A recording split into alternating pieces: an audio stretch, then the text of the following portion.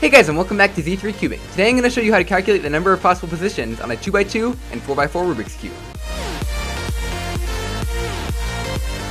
So today I'm going to be walking you guys through the process of calculating the total number of possible positions on these two cubes. So basically, starting at a solved state, this is one position, this is another position, this is another one, and you can count all those positions and get up to 3 million for this cube, and this huge number for this cube. Now I actually just recently made a video doing these exact same type of calculations, but on a normal 3x3 Rubik's Cube, so I'm going to assume that you have watched that video before watching this one. So if you haven't watched it yet, just click in the description down below, there'll be a link to it right there. But basically I'm going to go over a lot of the basic concepts with calculating like the number of permutations and orientations of different pieces that you're going to need to know in this video. I'm just going to assume that you've watched that. Now we're going to start off by calculating the number of possible positions in a 2x2 Rubik's Cube, because as you may have guessed from the relatively small number of positions compared to something like a 3x3 or a 4x4, it's actually relatively simple to calculate this number. Also, once we've learned how to do that, we can actually apply that to a 4x4, because the corners of a 2x2, it's all corners, apply exactly to the corners of a 4x4. So basically we can use the number of possible permutations on a 2x2 as a starting point for the 4x4, because the 8 corners of this cube act exactly the same as the 8 corners of this cube.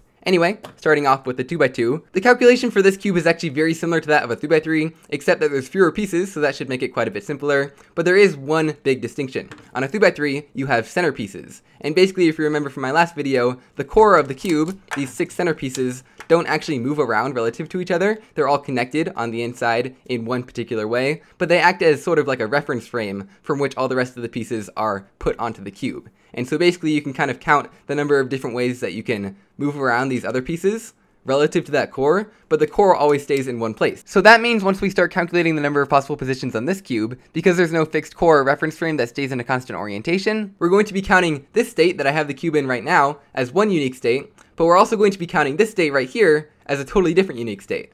This one is also going to be counted as a totally different unique state as with this one and this one and this one. Obviously all those states are totally exactly the same, but we're going to be counting each of those as different states, which is a problem. So once we get our total number of positions for this cube, we're going to have to divide that by the number of different orientations there are to hold the cube in. Because basically every single scramble that you can put the cube into, we're counting that a whole bunch of different times, and we don't want to do that. So we have to compensate by dividing by the number of orientations. We can calculate how many orientations there are real quick. Of course we can have white on top, or we can have green on top, or yellow, or any of 6 different colors. And now once we've chosen which color to go on top, let's say green, we can now count out the number of different ways that we can hold the cube with green on top. So there's 1, 2, 3, and 4. So there's 6 different sides that you can hold on the top, and for each of those 6 different sides, there's 4 ways that you can hold it. So that of course comes out to 6 times 4, which is just 24. And so once we get our final number, we're going to have to divide that by 24. And again, that's because there's no reference frame on even layered cubes. There's no core of center pieces that always stay in the exact same spot from which you can build all the rest of the pieces up from there. Instead, we're forced to just count every single scramble 24 times and then divide by that number at the end. So from here on out, our calculation is going to be exactly the same as a 3x3, except it's actually going to be quite a bit easier because we only have one type of piece to deal with. We have 8 corners around the cube, and each of those 8 corners has 3 different colors on it.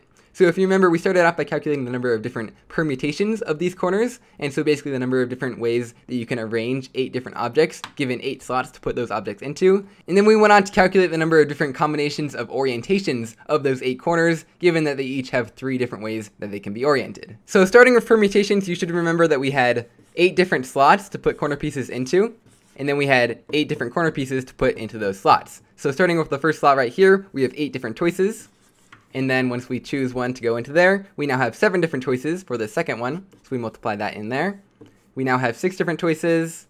And we go on and on and on, multiplying these numbers in decreasing order until we have just one slot left and there's only one more piece to put into that slot. So we have times 1 at the end. And this big string of numbers can be written as just 8 exclamation mark, which is said 8 factorial. Now when it comes to the number of different orientations, or the number of different ways that we can rotate around each of these corner pieces on the cube without actually turning the sides like this, for the first corner piece right here, we have 3 different ways we can rotate it.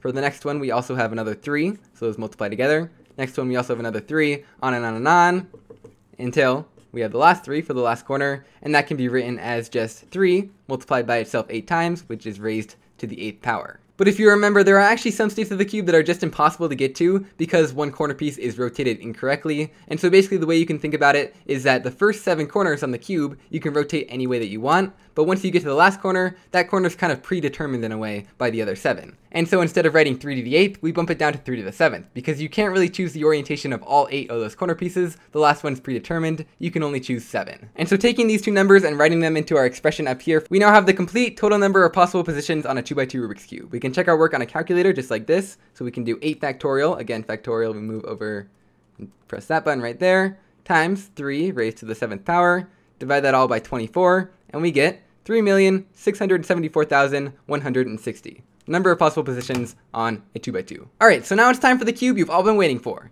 the 4x4.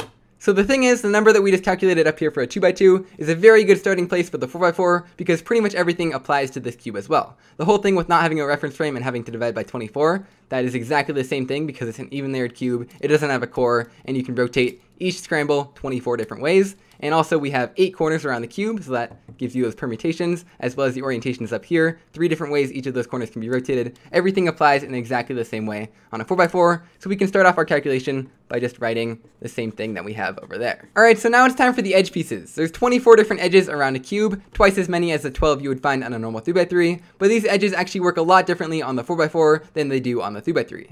On a 3x3, we had to count the number of different places that those 12 edges can be, and then the number of different orientations that they could be in, because each edge could have 2 different ways that it could be flipped around, like this.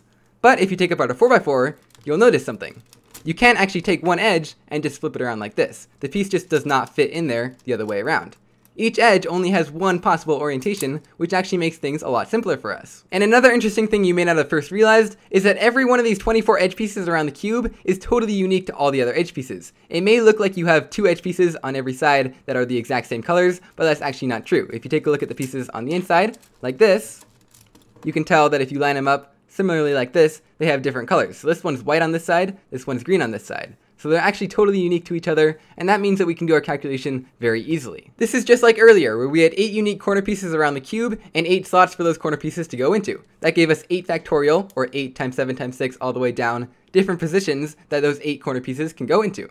Now similarly, we have 24 different totally unique edge pieces, and 24 slots for those edge pieces to go into. And so that, of course, will give us 24 factorial different ways that you can arrange all those 24 edge pieces. That works because each edge is completely unique of all the other ones. Also, since you can't take one edge and just flip it around in its place, you don't have to worry at all about any orientations of these pieces. All you have to worry about is the permutations, and we have that accounted for all right there. Alright, so now finally onto the centers. So much like the edge pieces we were just talking about, there are a total of 24 different center pieces all the way around the cube, and also much like the edge pieces we were just talking about, there's no need to worry about the orientation of these pieces because there's no actual way to rotate a centerpiece in its place. There's only one orientation, no need to worry about any other ones. So you might think that you'd just be able to do this, multiply on 24 factorial for your 24 different centers, and just be done with it. But it's actually not quite that simple. The problem comes around because, unlike the edge pieces, not all 24 of the centers around the cube are unique. In fact, on each side of the puzzle, you have 4 centerpieces that are totally indistinguishable. So that totally messes up our calculation because actually what we're doing is if you had 2 of these centerpieces that were just flipped around, so 2 of these white pieces flipped around, we're counting that as a totally different permutation as if you hadn't swapped those pieces around. So we're actually overcounting by a lot. The thing is, for just one position on the cube, there's a whole bunch of different ways that these centerpieces can be kind of mixed up all with each other. So you can have only these 2 centerpieces flipped around, it'll still look exactly the same. You can have only these 2 centerpieces flipped around, or you can have these 2 and these 2, or these 2 and these 2 and these 2 and these 2. You have to calculate how many different ways these centerpieces can be mixed up like this without actually changing the position of the cube, because we're counting every single one of those combinations when we should only be counting one position. So basically right now we need to figure out the total number of different arrangements of all of these centerpieces around the cube, basically the total number of different ways that we can mix them up without actually changing what state the cube is in. So you can mix around 2 of these yellow pieces without actually changing the fact that the yellow side is solved. Anyway, we can start off with the white side. We have our 4 centerpieces right here. This is one position, this is another one, this is another one. We need to count how many there are for one side. And so we can do this very similarly to the way that we've calculated the number of permutations in the past. So we have 4 different slots, and we have 4 different edge pieces to go into those slots. So for our first slot right here, we have 4 different choices. Let's just choose this one right here. So far we've had 4 choices. Now moving on to our next slot right here, we now have 3 different choices of which centerpiece to put in here. Let's choose this one right here. So times 3. Now we have 2 more choices, so let's choose this one for this slot, times 2. And now finally we have only 1 choice for this slot, so we have to put this one in right here, times 1. And that of course equals 4 factorial. So there are 4 factorial different ways we can arrange the centers of one color of the cube, in this case white. We still do have to account for the other 5 colors though. So what we have to do is actually multiply 4 factorial by itself 6 times, one for each color of the cube. Because for each of those 4 factorial combinations of the white pieces that we just calculated, there's also another 4 factorial combination of the red pieces, and the yellow pieces, and the blue pieces, on and on. So we can write all of this as just 4 factorial raised to the 6th power. So if you remember, we actually now have to divide our whole calculation by this number, because every single position on the cube, we were counting this many extra times, because of course the centers are not unique. Anyway, we should now have correctly calculated the total number of possible positions on a 4x4 Rubik's Cube. Once again, we can go ahead and plug this expression into a calculator just to see how crazy big this number is. So we have 8 factorial times 3 raised to the 7th power times 24 factorial times another 24 factorial. All that divided by 24 and also divided by 4 factorial raised to the 6th power. We can press enter on here, and we have 7.401 times 10 to the 45, which is an amazingly huge number. You can say that as 7.4 quadradecillion, or you could read out the whole number, but I don't think I have time for that today. Anyway, that's pretty much it for calculating the total number of possible positions on these 2 cubes. It was definitely quite a bit more difficult than calculating it on a normal 3x3, but I hope you guys were able to follow along for at least most of it. If there's anything in particular you need help with understanding, be sure and leave a comment down below, and I'll be able to explain a little bit better in text. But anyway, that's pretty much it for these ridiculously large numbers. If there's any other mathematical cubing videos you'd like me to make like this in the future, be sure and let me know down in the comments below. I hope you guys enjoyed, and I'll see you guys next time.